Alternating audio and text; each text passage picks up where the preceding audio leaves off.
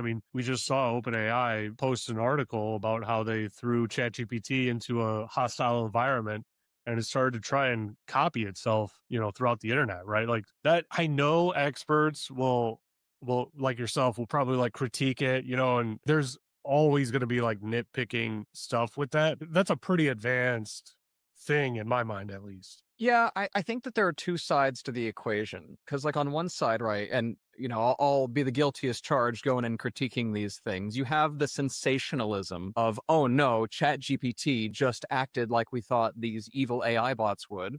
But at the same time, the way that they set up these demo environments, like, almost in a sense, really nudge the AI to behave in a way that it would predict a malicious AI to behave in those scenarios, because we're dealing with text completion engine. That's what these things are. And so once you prime it that, hey, you're in an environment that really matches what we would see in an AI movie where things go awry, it's probably going to generate text that follows those patterns.